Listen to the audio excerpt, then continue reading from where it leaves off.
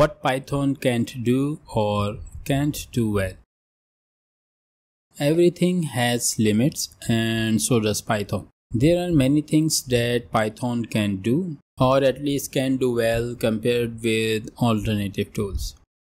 Although some people are trying to push Python in such a way that we can use it for other purposes. At this stage, we should know its limits in two important areas. Mobile applications. In this mobile age, we all have smartphones and use apps in almost every aspect of life, such as banking, online shopping, health, communications, and certainly gaming. Unfortunately, there have been no great Python frameworks for developing smartphone apps, despite attempts such as Kiwi and Beaver.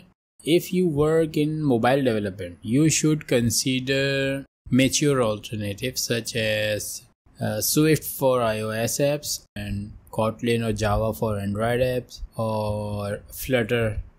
Choose a language that leads to a product with the best user experience. Low-level development.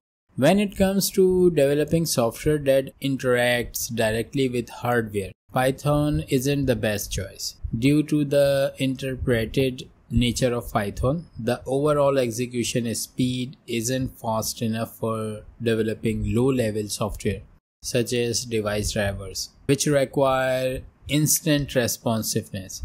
If you are interested in developing software at a low level, you should consider alternative languages that are better at interfacing with the hardware.